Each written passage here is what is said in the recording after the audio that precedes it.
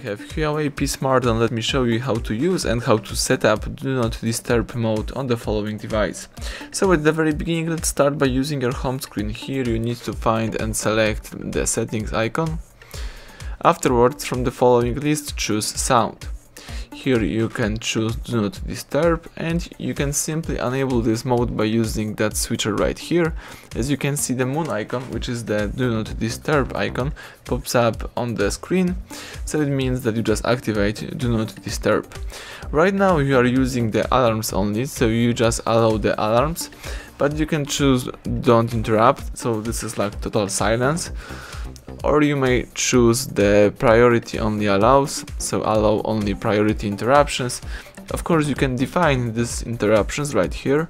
So here you can, for example, accept calls from the favorite contacts from the whitelist.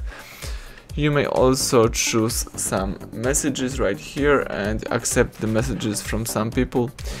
And you can handle with repeat callers. Let me disable the Do Not Disturb, and here you can also use the schedule time, so you can turn on automatically Do Not Disturb every weekend, every weeknight, or every event. That's it, everything went well. Thank you for watching. Please subscribe our channel and leave thumbs up under the video.